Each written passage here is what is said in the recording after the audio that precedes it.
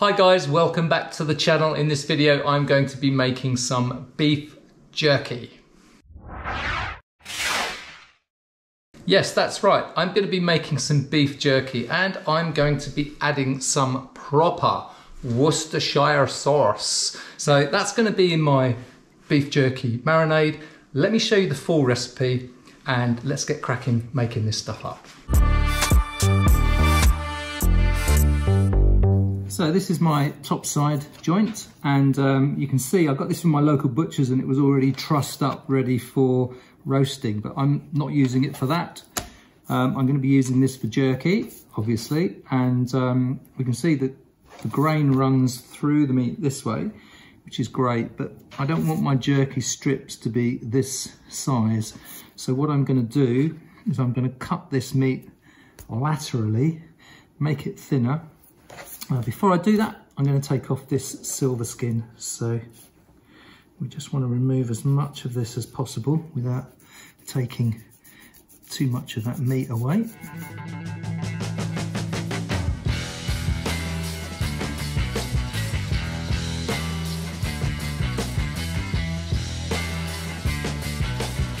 So that's looking good.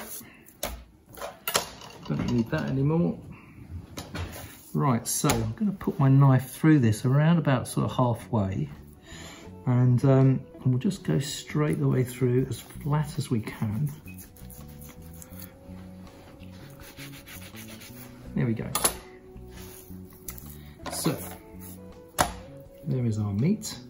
Now, it has got a bit of gristle running through it. I'm going to kind of leave that in. Yeah, I'm going to leave it in for now, but if you can get a lean piece of meat yourself, then so much the better. So we do have the grain running through this way. Now, I'm going to be cutting this or slicing it. Instead of doing this manually, I want to do this on my slicer and show you a really good technique.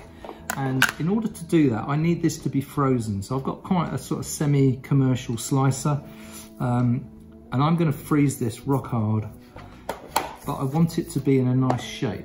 So in order to do that, I'm going to pop it into this container. I might need a slightly bigger one, but can you see that that is holding a really nice shape?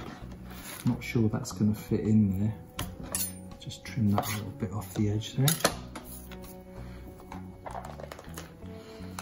What that's going to do is give me a nice square shape to my meat, and I'm going to freeze that down so when I slice it, it slices nice and accurately and I get absolutely bob on 3mm slices from that, and I can run that right the way through my slicer. By the time I get to the end, what normally happens is this bit begins to thaw, and if you really need to slice that by hand, you can.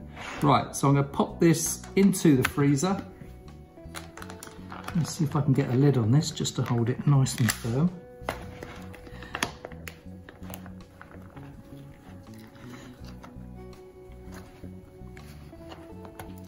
Got the meat spilling out there. I think I'm going to leave that as is, but that's fine. You get the picture.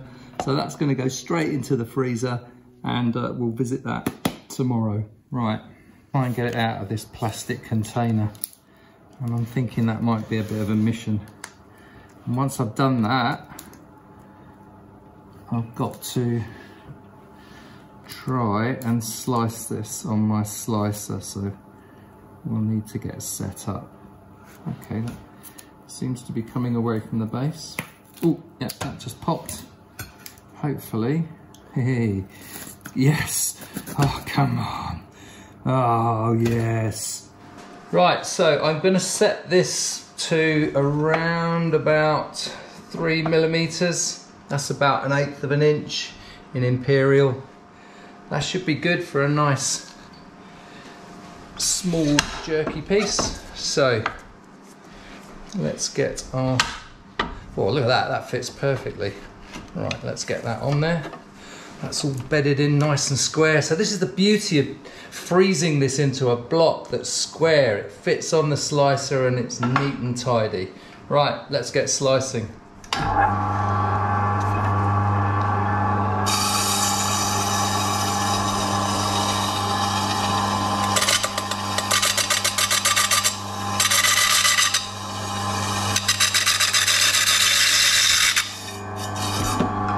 Resting my hand on the back of the slicer while I'm pressing this against the blade, and it's just too firm.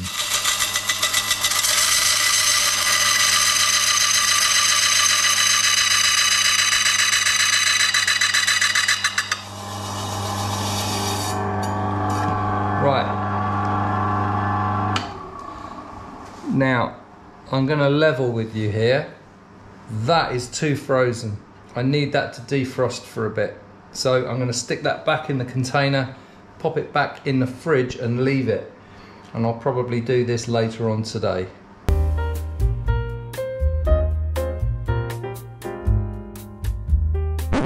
Okay, this has been in the fridge now all day and I'm going to give this another go at slicing it. Hopefully it'll be a little bit easier. Right, so here goes. Oh yes. Yes, that's more like it. Okay, so this beef had been defrosting in the fridge, and it was just at that point where it was crystallized and just about frozen, and the slices went through absolutely perfectly. That is our beef jerky slices. Look at that. Really, really accurate slices. That's exactly what we want. Right, now, let's get these popped in a marinade. Okay, let me just run through the ingredients of this beef jerky with you. I have here some Worcestershire sauce, and we're going to be using quite a lot of that. That's a Liam Perrins Worcestershire sauce. Other brands are available, but I think this is less sweet. It's got a much nicer sort of rounder savoury flavour. We're going to add sweetener anyway. This is a Ritz's fermented hickory smoked chilli sauce. So we're going to be popping a bit of that in there. We've got some soy sauce here. This is dark soy sauce. And I've got a very unusual ingredient here. This is organic date syrup. And this is going to be our sweetener, and I'm going to put literally the rest of this container in there. So there's going to be a lot of sweetness. Coarse ground black pepper, and these wonderful chili flakes. So these are smoked, oak and beech smoked chili flakes, and I made these last year. So we cold smoked the chilies, dehydrated them, blitzed them up, and we've got them here. So we're going to be making the beef jerky using these ingredients. I'll put a full list of the ingredients in the description of the video for you. I'm going to be using these cup measurements. So we're going to start by adding the wet ingredients. And first of all, we've got our bowl here, and I'm going to start by adding half a cup of Worcestershire sauce. I'm going to put a quarter of a cup. So half a cup, by the way, the Worcester sauce, that's 125 mils. Quarter of a cup is 60 mils. So that's going to go in there. Here we go. Right, we're going to have a teaspoon of these chili flakes, because these are for visible chili. So this is our invisible heat. There we go, that's 2 teaspoons. Right, now comes our sweetener, and this is our date syrup. So I would say this is about 50 mils. Oh, pardon me. I'll give this a good old stir to incorporate those ingredients. And then we're going to get our beef in this. Here is our beef, all nicely defrosted and ready to be marinated. Now, whenever I do, oh, by the way, I forgot. Always forget something. Coarse ground black pepper, sitting there, the biggest container, didn't put any in. So 1 teaspoon of that goes in. All right, let's get this all incorporated. There we go. Right. Okay, let's get marinating. Now, if you plonk all this in one go, you'll get some bits that don't get the marinade on them. So you'll see me putting each piece in individually so that they each get a coating before the next bit goes in. So you don't get any 2 bits that go together without any marinade between them. That is just a step to stop you getting some blonde bits on your jerky and to ensure that the marinade goes on every corner of this meat, because we want that flavour to be all over the shop. Right. Okay, right, there we go. Enough about that. This is our meat, and we're going to press this down so that it's all covered in that marinade. I'm going to ditch my gloves now because they are superfluous. Get rid of those. Got some cling film, or plastic string as I like to call it. Sometimes very difficult to use, and I'm just going to plonk this down onto the surface. This is now ready to go in the fridge to marinate up to 24 hours. I mean, it's night time now. I had to wait for that meat to defrost, so I wanted to get this filmed today. So I'll probably pull this out tomorrow lunchtime and complete the process of drying. So this will go in the fridge until then and let all those flavours infuse. Right, to the fridge. Okay, here we have our lovely jerky. This has been in the fridge now for coming up for about 18 hours. So I am going to stick this on some racks and we'll pop it in the oven with the door slightly ajar on the lowest setting, so you don't need a dehydrator for this. And we'll dry this. Oh, this looks lovely. And because I cut this when it was frozen, it's got a really, really nice kind of even thickness to it. And that is the key thing with this particular jerky. You want it nice and you want it nice and even thickness, so it all dries evenly. That's what you want. So we'll get this on the racks, we'll get it into the oven, and we'll let this do its thing. Right, let's get this in the oven and we'll set that up now. So first things first, we'll pop this on fan oven and we'll stick it onto 50 degrees Celsius.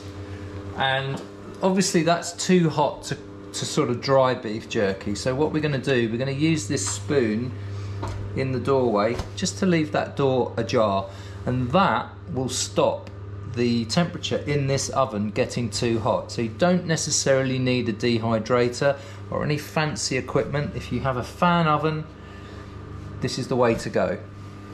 Right, let us get these trays of beef jerky in here. Okay, so first one's going in.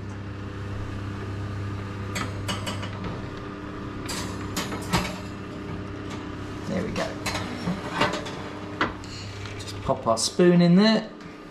We're going to leave this like this for around about 4 to 5 hours. We will check it after a couple of hours because I think we'll need to turn the jerky, maybe rotate the racks, but we'll keep an eye on it either way.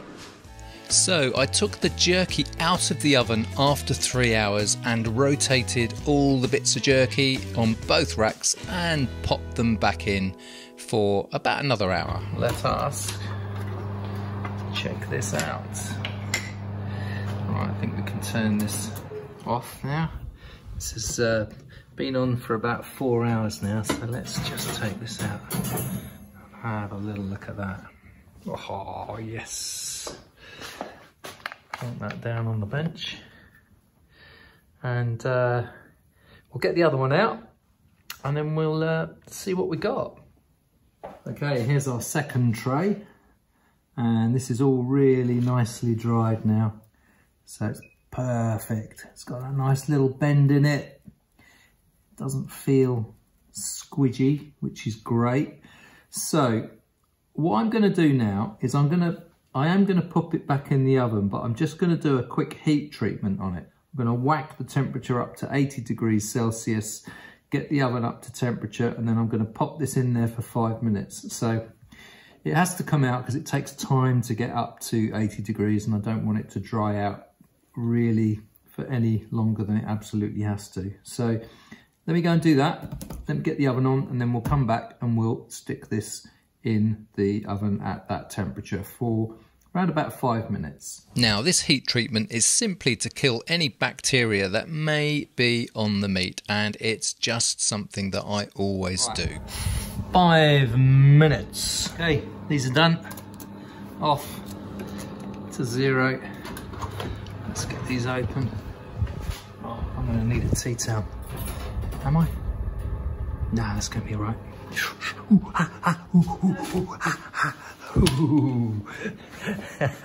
Yeah, a little bit warmer than I thought.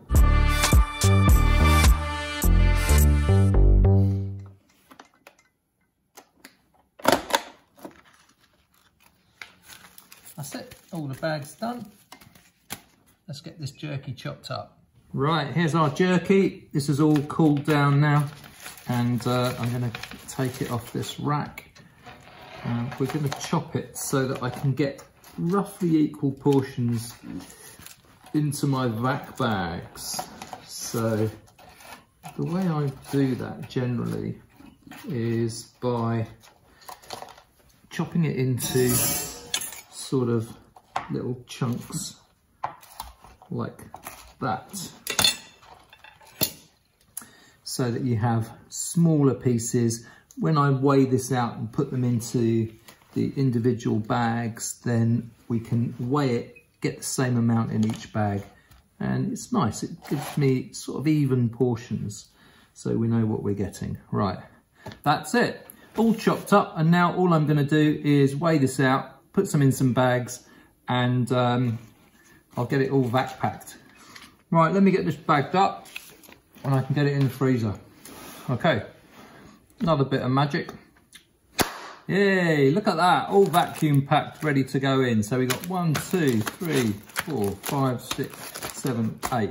That's 240 grams of beef jerky, which is amazing. And I'll stick some of this in the freezer. And luckily, look, this didn't quite add up to 40 grams. So, which is a real shame because I've got to have to eat this. Oh. Delicious. It's got such a beautiful flavour. It's not too dry either. It's just right. I've had it before where it snaps, and I don't really like that. I like it with just a little bit of bend, and we got this just right. So in the oven with the door open, that took 5 hours in total, and I'm really happy with that. Really happy with that. Well, that beef jerky is in the freezer now. I'm going to be enjoying this for the next hour or so. I'll leave all the details in the description. If you like the video, give us a massive thumbs up. Really appreciate you doing that. That helps the algorithm and helps more people see it as well. And in the meantime, folks, take care of yourselves, and I'll see you on the next video. Bye.